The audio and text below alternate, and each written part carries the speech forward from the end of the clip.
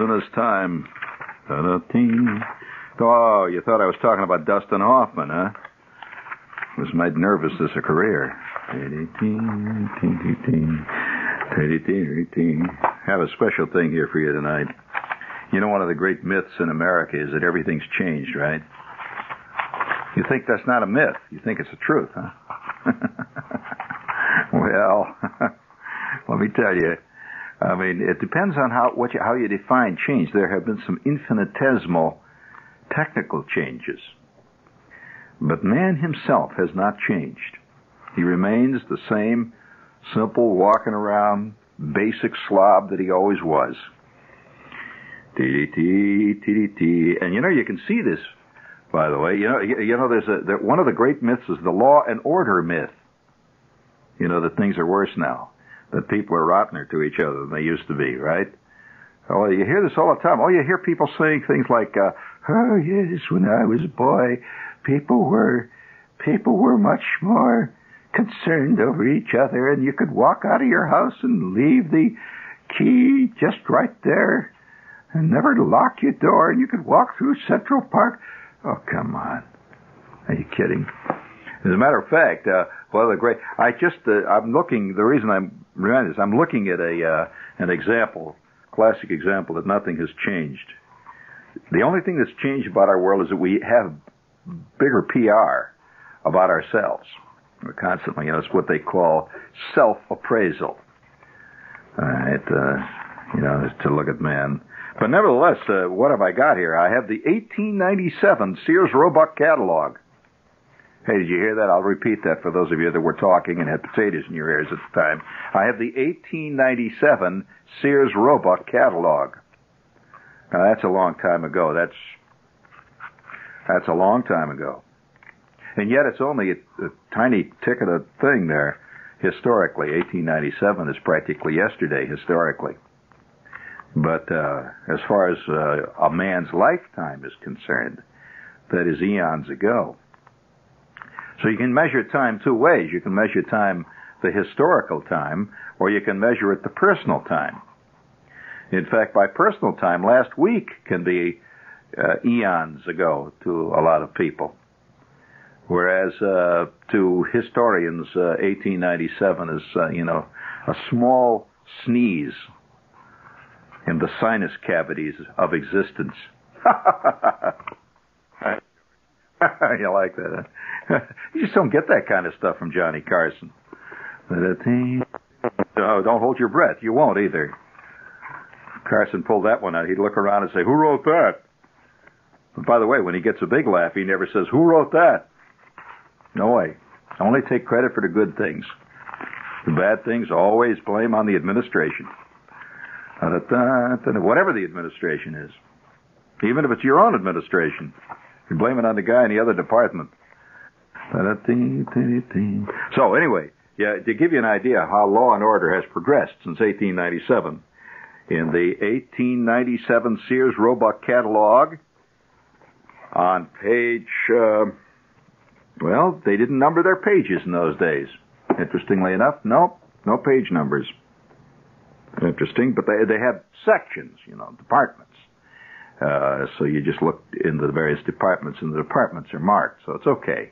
They weren't that dumb. They had invented numbers at that point. It may surprise you to know that people in those days could actually add them and subtract them, and they could actually divide.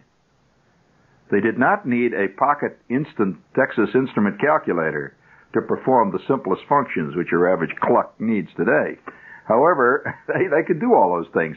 You'd be surprised they even read things.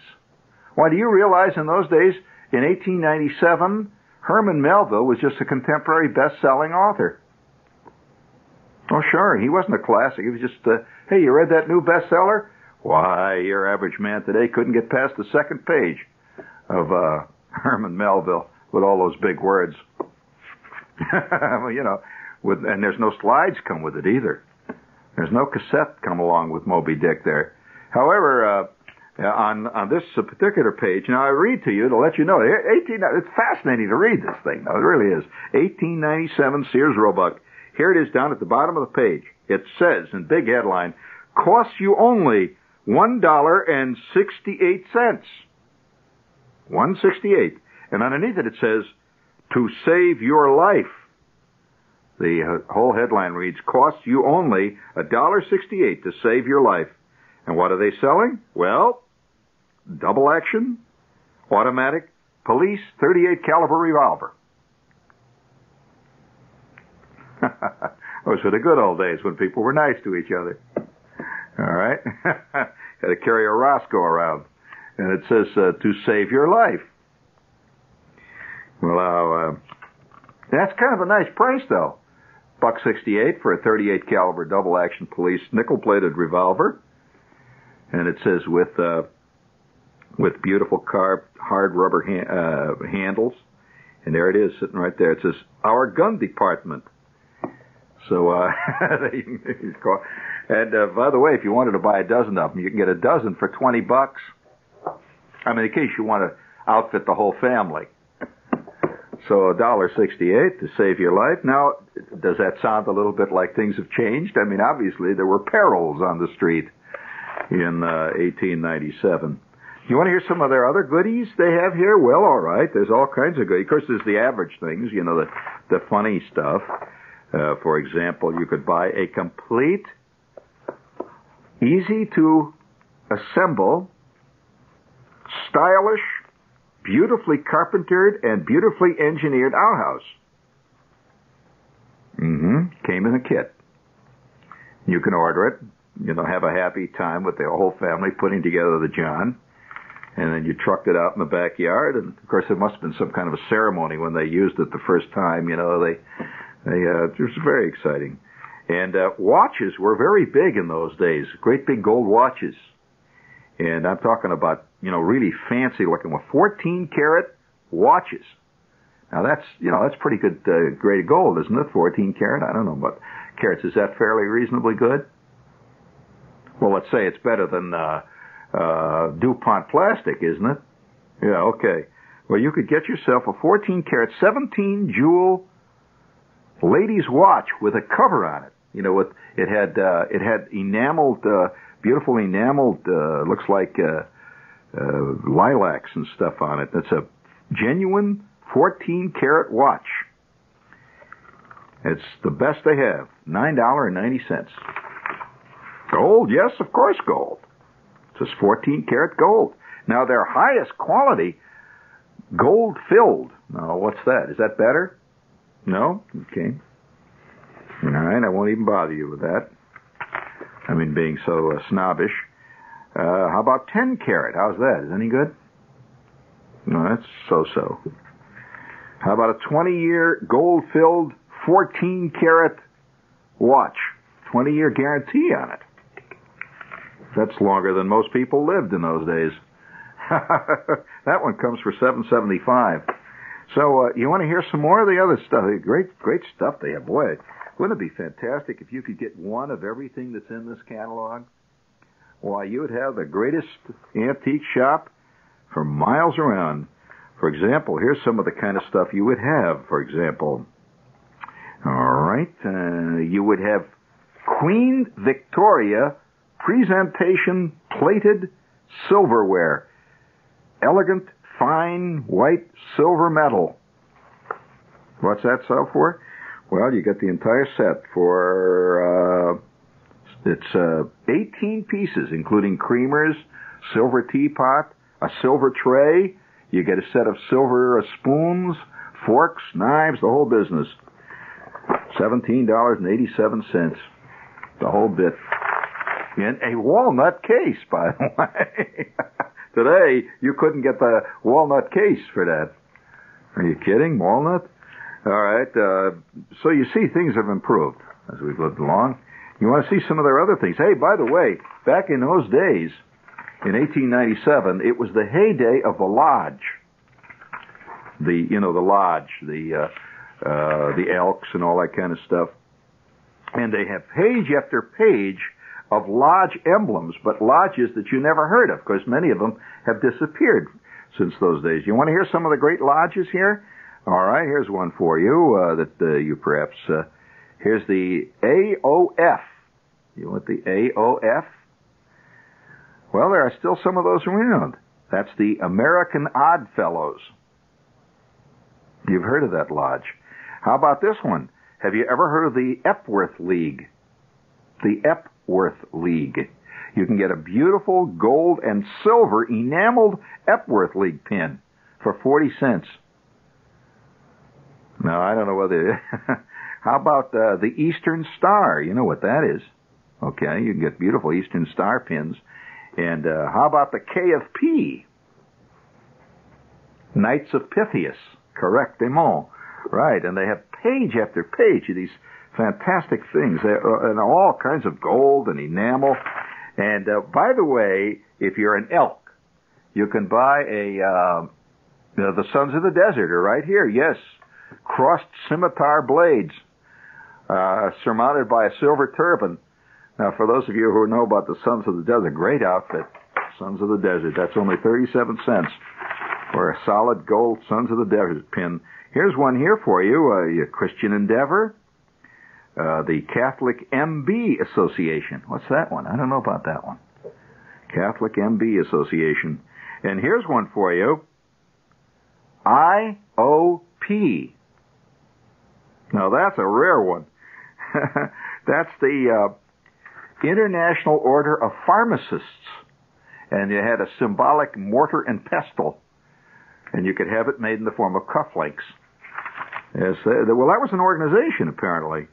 Let's see here. How about this one? I've never heard of this one. SOV. SOV. Well, that has disappeared as far as I know. It was a lodge called Sons of Veterans. Now, what veterans were they talking about? 1897, gang. That's correct. Civil War. So the Civil War, let's see, in 1897, Civil War ended in 64. Figure it out. That's 35 years, give or take a few years passed. So there were plenty of Civil War guys around at that time, and I'm sure they had an organization too. What was their organization called? It's right here. You can join it. No, Civil War veterans. You're just you're flailing there. They had better names than that. But how about this one? How about the Daughters of Rebecca? The Daughters of Rebecca. How about this one? Here's an elegant one. It's the WCTU. You can get it in silver, platinum, or gold. And what is that? The Women's Christian Temperance Union. And it's got a symbolic hammer smashing a symbolic stein. It gets right there, yeah. Oh, wow. And now we're back again with the 1897. Oh, I better give credit. This is the 1897 Sears Roebuck Catalog, and it's an absolute reprint. It's beautiful. And this was sent to me, and it was republished by an outfit, and this is just by way of giving it the proper credit, Chelsea House. And incidentally, the preface to it is by an old friend of mine, S.J. Perlman, writes the preface to it. And he starts out by saying this: if all the records for the 1890s should be lost, a scholar in the remote future who stumbled upon this book could obtain a fairly accurate description of American life during the last decade of the 19th century. And S.J., he doesn't say that. That's the professor who, is commenting on this, Fred L. Israel. His opening line, S.J.'s opening line, says, though never less than awe-inspiring, the Sears catalog exercised an effect on me not unlike Marcel Proust's Madeline and Lime Flower Tea. Whole eras of my remote youth leap back into focus as I thumb through its pages. There was, for example, the instrument numbered number 14954 and known as Brown & Sharp's latest pattern hair clipper. It is a renowned machine tool concern in Providence, Rhode Island. He says he worked there in the summer of 1919 for what is known as a pittance. However, looking at this here, for example, they have a tremendous collection in this magazine. Show you how our society has changed. Can you imagine picking up the Sears catalog in 1976, and there are page after page of personal revolvers for personal protection. And I don't mean just a couple, page after page. And it's amazing how cheap they were. You could really get you could really pick yourself up a Roscoe for practically nothing. Here, for example, here's the Defender 32. And listen to this. Rubber handle, 5-shot, 32 caliber, rim fire, full nickel-plated, zeroed-in sights, weight 10 ounces, excellently balanced, rifled barrel, a top-flight professional instrument, $1.20. Life was cheap in 1897. Certainly was. Armaments were cheap, and you could get some really elegant ones. Here's one now. I'll show you one right here now that I saw recently in Abercrombie and Fitch. Abercrombie and Fitch, if you've ever gone up to their 7th floor up there, it's a fascinating section of it, Abercrombie. They have, rare collector's arms up there. That's the section you've never been in. They have rare guns. They have, for example, the kind of muzzle loader guns that were used by, say, for example, the Kurds. You've seen pictures of Errol Flynn fighting the desert wars, and so here you see these guys galloping with these long rifles. Well, they have some of those there, the real thing, not models, the real thing. They have stuff from the wars. You can pick yourself up a collector's item, a 1896 Boer War, going all the way back to the earliest days. But here is a specific one that I saw. There was a famous gun called Colt's Single Action Army and Frontier Revolver. Now that was the one you always see Glenn Ford. When Glenn Ford is wearing the Union uniform, when he's not Civil War, but when Glenn Ford is wearing his Federal Troop uniform, with the gold stripe, and he's got the 7th Cavalry flag flying. Well, he carried a Colt Single Action Army Revolver. Now, if you can get one of those today on the collector's item, you'll have to mortgage your house. I mean, to start with. They're very rare, and it's an elegant-looking revolver. However, in 1897, that revolver sold in Sears for $12.96. And by the way, you've got 2 gross of ammunition with it and a complete cleaning kit and a leather and wood carrying case and a holster. So you were ready to go out and clean up the bad guys. No problem, just $12. And all kinds of great stuff is in this catalog if you're curious about it. But these are endless pages of guns and repeating rifles. And they sold ammunition just the way today Sears will sell, for example, wallpaper. Look at the pictures of the ammunition. Thousands of bullets are pictured on their pages of all types, extra long, imported. 4085 Ballard. You know what a 4085 is? That's an elephant gun. That's a big, big cartridge. Oh, you fire a 4085, and a gun that fires a 4085 usually comes with wheels on it. I mean, you don't just fire that thing off. Incidentally, here's a great little thing. You can get yourself a grass suit, a complete haystack that you hook on yourself so that you can fool the ducks. And there it is. Yeah, there is a whole suit. And it looks like a little haystack. It shows a guy's feet sticking out of it. That's kind of nice. I like that. And decoys. You know that the collecting of decoys is a big new hobby. I'm talking about wooden, hand-carved decoys that are carved and beautifully painted, looking like the duck. And they're quite expensive if you get the really good ones. Sometimes a decoy will run you, for a commonplace decoy, a late model decoy, they may go from as low as $25 to as high for the more rarer ones from the 19th century, and that's what we're talking about here. They may go as $400 or $500 for a really good decoy, because these are works of art. Somebody carved a duck. and he carved it beautifully. Well, here in Sears, these are handmade decoys, hand-carved from sound white cedar. They are, it says that they are beautifully balanced and will float. It says they absolute, true reproductions of the ducks. And you can get mallards, you can get canvasbacks, redheads, bluebill, teal, all kinds of ducks. And if I told you how much they were, you would get sick.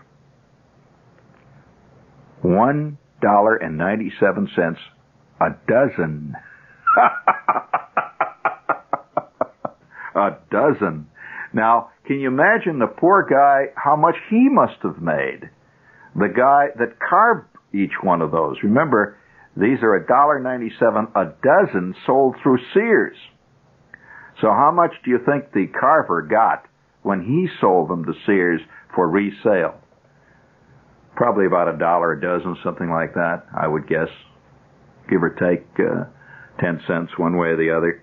So times have changed. And so when you hear old guys complaining, say, by George, I remember the days when $1 was $1. Well, apparently, looking at this catalog, there was a time when $1 was $1. And have you heard the latest rumor about the dollar, by the way? Seriously. And now that we're on that subject, there has been a rumor around that the dollar has decreased in value. Actually, today practically everything is $1. You walk in and you buy a hamburger, it's $1. Or better. So whatever it is. So the rumor is that they're going to bring out a dollar, metal dollar. A dollar coin, a silver. It won't be silver. It'll be a coin, a dollar coin. Now you hear that and you say, oh well, gee, that's interesting. Do you know what that's going to do though? Every slot machine in the country will suddenly overnight become a dollar slot machine. See, as it is now, you walk up to a Coke machine or, machine that sells Pepsi or something like that, and about the biggest coin that they ever ask for is a quarter. Maybe 35 cents, a quarter and a dime. Because it would be very difficult for them to have a dollar machine, you see, at this point, because a dollar doesn't. So when they bring out that dollar, boy, let's stop and pick up a quick Coke at the machine there. Isn't that interesting? They're bringing it out. Yeah, that's the whole point of the dollar coin. So here's some of the other stuff here. Wild stuff in this thing, though, that you and a lot of stuff looks absolutely normal. Now, shirts, for example. Now, how much do you think shirts would go for in 1897? That's something that we wear. People wear shirts today, and these are. All kinds of shirts. There's flowered shirts. There's shirts with prints, imported percales. Is that a shirt? You've heard of a percale? That's fine cotton, right? All right, here's a shirt. Imported percale. It says, elegantly tailored, full-size men's shirts. One of our better French percales. Colors and fine custom design, including cuffs. And, of course, in those days, they had a snap-on collar. It says, including 4 collars, in contrasting, elegantly selected shades. So if you had a dark green shirt, you could have a light green collar, and really elegant, and the cuffs and all that. 3 for $2.65, or 96 cents a piece for a shirt. Okay, that's not bad, is it? Not bad at all. Why don't you write to Sears and order some? I'm ordering from the catalog here. And here's another one now. Here's men's full-length Irish turtleneck sweaters. Now, these are exactly the kind they sell today. The high turtleneck. It says, imported from Ireland, 100% fine Irish wool. Ready for this one? It says, men's sizes, boys' sizes available at a reduced price. So these are fine hand-knit. These are hand-knit Irish sweaters. Okay? 93 cents each. Yep, 93. Well, now wait a minute. Let's be honest, though. Just let's be perfectly frank. In 1897, I would imagine that the average working man earned probably around $9 to $10 a week. So, a 97-cent sweater is 1/10 of his weekly salary. Now, if you take 1/10 of your weekly salary just take, in your mind, just think of your weekly salary and take 1/10 of it. Well, that that would be about what he paid for that sweater. So, you know, these prices are really, in a sense, very deceptive. You read this and you say, oh, wow, you know, wowee, were things cheap in those days? Well, remember also that a guy, when he worked, always worked in 1897, always, without exception, 6 days a week. The 40-hour week was 30 years away, or better. And he worked endless numbers of hours, so figure out the hourly pay. And this guy probably worked a half a day just to even think of getting a sweater like that, even though it was fairly cheap. So you gotta be a little intelligent about it. Now here, for example, is a great page, stuff that you never see again. It's completely of that period. You would never see it now. They have a complete page, beautiful page, of our best quality silk watch fobs. I haven't seen a watch fob except in a museum. You know what a watch fob is? It's a fob that you attach to a watch. So you put the watch in your vest pocket, see, and they have this great elegant fob. And one of their really top models of their elegant fob is for members of the Elks Club, the Elks Lodge. It says, with a genuine elk's tooth, mounted in full gold. 22-karat gold. Well, a tooth. It's a tooth, you know. The elks have this tooth that hangs down. And so you could have a tooth that hangs down from you. I remember one thing about that, looking at this. My grandfather, I had a grandfather that was, when he passed on, was in his 90s. And my grandfather had this chain across the front of his vest. And attached to his chain was this big, what's the lodge, let's see if you know it, that has a T-square on it. A T-square. It's a lodge with a T-square. What lodge is that? There you go. Right. And he always had this gold T-square hanging down, and I'd look at that thing, and it looked like a little ruler, you know. It had little markings on it. And I used to say, what is that? And he'd say, well, you'll understand that when you're older. Now, how about fountain pens? Fountain pens were new in 1897, and they were a sensational smash discovery. A pen that carried its own ink around. And, of course, those were really exciting. It says, newest discovery in writing materials. It says, this new invention has completely revolutionized office work. A pen that carries its own ink. Well, of course, in those, you know, this was back in the Scrooge days. Scrooge was at work in 1897. And you know, old Bob Cratchit sitting there scratching away with a pen. See, well, if you really wanted to modernize your office, you got a pen that had ink right in it. What was that? 26 cents for the newest discovery. Bring it up. 1897 Sears. You've been listening to Gene Shepherd, humorist, author, and recipient of the Mark Twain Award for 1976.